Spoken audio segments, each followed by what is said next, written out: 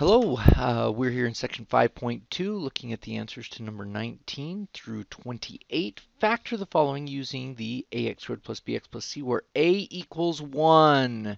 So this is where we just start with an x squared at the beginning, and remember this is where we're able to go fast, where we just take the things that times to c and add to b and put them in here. We'll always start with the x and the x and then put those two numbers in there. So here we have a negative 24. That's our c, so we're going to have an x and an x. Let me see, things at times to 24, 1 and 24, 2 and 12, 3 and 8, 4 and 6. One of them has to be negative. So if we were to put the negatives over here and the positives over on this side, these add to a 23, those add to a 10, these add to a 5, and those add to a 2. So those are the ones. They stick right there. It adds to that guy right there. So we have x minus 4 and x plus 6. Good. On here we have 18. Number 20. We have 18. That's 1 and 18 that we could use, a 2 and a 9, or a 3 and a 6. And some of you are like, whoa, stop, 2 and 9, that adds to 11. So yep, x plus 2, x plus 9. It's correct.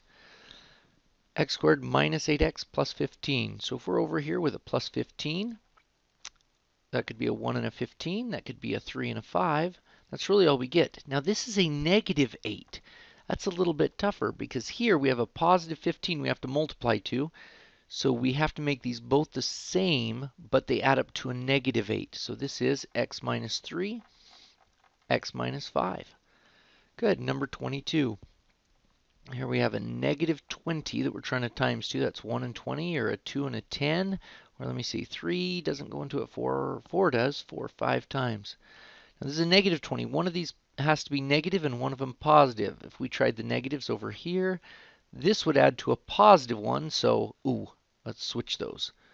Positive 4 and a negative 5. Looks like it'll work. X plus 4, x minus 5. And it doesn't matter which one goes in which place in that case. Good deal. Next one, 23. X squared plus 16x plus 63. Let's think. What adds up to 6, or what times is to 63? 1 and 63. 2 doesn't go into it. 3 will go into it 21 times. 4, no. 5, no. 6, 7. Oh, 7 times 9. Yeah. Hey, there it is. 7 and 9 add to 16. So we're at x plus 7. X plus 9. There we go. All right, number 24. We've got a negative 60 that we're trying to times 2. So they're going to be opposite signs, whereas like these with the positives, they're the same sign. 1 and 60, 2 and 30, 3 and 20. Let me see, 4 and 15, good. 5 and 12,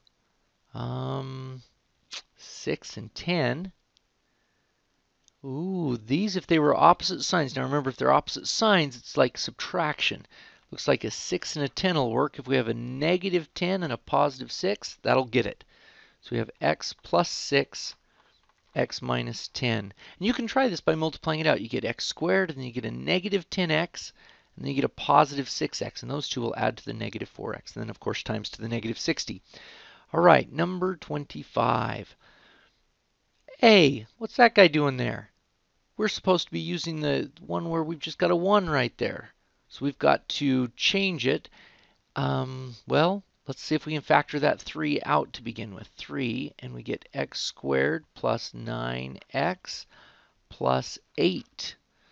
Okay, now we're back to normal. Okay, so we've got to multiply to 8 and add to 9. So we can do a 1 and an 8, or a 2 and a 4. Oh, there's our baby right there. Add the 1 and the 8. So this is going to be x plus 1, x plus 8 is what that breaks down into, and there's that 3 out in front. Good deal. Number 26. Ooh, we've got this negative 60. Again, let's just use this list right up here. We have x, let me see, we've got to add to a negative 7. So subtracting, that one gives us a 4. 15 and 4 would give us 11, but this guy right here, 5 and 12. If you have a negative 12 and a positive 5, we get x plus 5 and x minus 12. See if that really works. Does that add to a negative 7 and times to a negative 60? It does indeed. All right, number 27. Let me see, we've got a negative 27 over here, 1 and 27. 3 times 9 is 27. And they've got to be opposites, so yeah, these are going to subtract to 6. If we have a plus 9 and a negative 3, good. Add to positive 6 there. X minus 3, x plus 9. And you could have had x plus 9 if you wanted, and x minus 3. That's okay. You could not have had x plus 3 and x minus 9. That would have added to the wrong thing. And number 28, the last one here. Oh, again, we've got something that's not 1. Let's see if we can factor that guy out. 7 x squared minus 1x minus 2. So we've got to find something that times us to a negative 2 and adds to negative 1. Well, 1 and 2, those are the only things that time to negative 2. So we've got to have, let me see, they've got to be opposite signs. So a negative and a positive there would be a positive 1. So we're going to have to do this. X plus 1, x minus 2. And the 7 out in front, there we have it. Good.